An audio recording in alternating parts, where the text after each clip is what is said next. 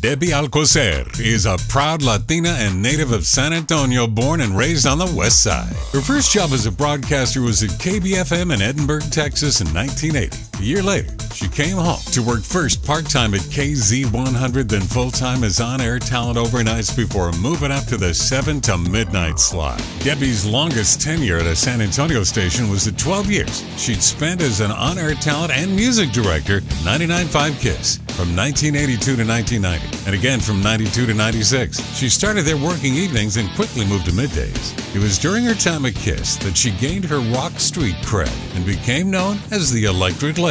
Being a part of that legendary rock station is one of Debbie's proudest achievements in radio. At KISS, she hosted the award-winning local music show The Homegrown Hour, which grew to become Texas Tracks, doing what she could to support the local music scene. The show would later morph into a one-hour video music program for a season on Paragon Cable, as it often goes in radio after a format change in '96. KISS management let everyone go. That's when Debbie got a call from the PD at 104.5 KZEP Classic Rock, where she stayed until ending her radio days in San Antonio in 1998. Then Debbie moved to Dallas and continued her radio career for another 23 years. Today she lives in Denver, continuing to work in radio remotely via the internet and still having a blast. Debbie is also a 2022 inductee in the Texas Radio Hall of Fame. Who knew that young girl who rode her bike up and down and all over Loma Park with a small transistor radio taped to her handlebars would still be in radio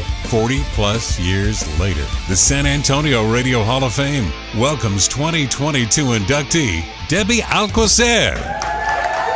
Thank you so much to the Society of San Antonio Radio Association. I am humbled beyond belief. I am grateful. I am thankful. San Antonio is home for me, and this is a big deal for me to be here and celebrate with my family. It's been 40 plus years and still rocking strong, so super grateful to be here. So many people over that length of time to thank, and I'm sure I'll forget somebody, but thank you first and foremost to the faculty and staff of the Radio, Television, and Film Department at San Antonio College, who helped prepare many radio personalities over the decades and continues to do so today. So I gotta thank the very first program director who took a shot and hired me straight out of college, and that was Mr. Oppenheimer at KBFM Edinburgh, Texas, 1979. That was my first radio gig. And then enjoying 12 great years at 99.5 KISS Radio, where so many talented announcers, air talent friends that I worked with along the way. And I want to thank them all, and I especially want to thank the program directors, Greg Stevens, Trick Reed, Tim Parker, Tim Spencer, Virgil Thompson, who will be inducted here momentarily as well. Thank you guys so much. In Dallas, Amy Doyle, John Larson, Jay Cresswell. Thank you, Kurt Johnson, Maxine Todd, Mark Sanford, and Don Davis. And to my traffic family, John McCarty and John Dormy at TTWN.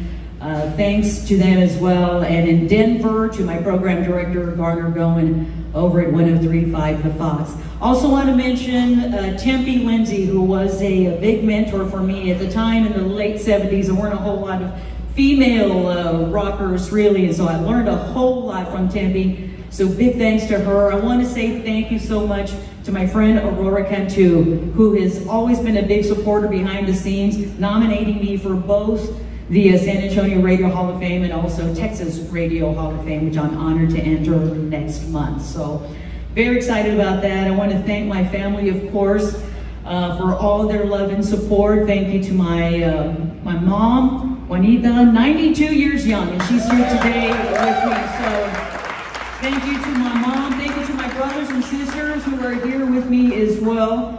My brother David, my brother Dan, and also my sisters Desiree, Diana, and my sister Bertha. So thank you guys so much for always lifting me up. So thank you so much. I'm going to wrap up with the story that my mom loves to tell when we're in a social event or whatever. And I'm like, Mom, could you please not retell that story again? But basically, growing up, late teens, maybe early 20s, and our last name, for some reason, people couldn't pronounce it correctly.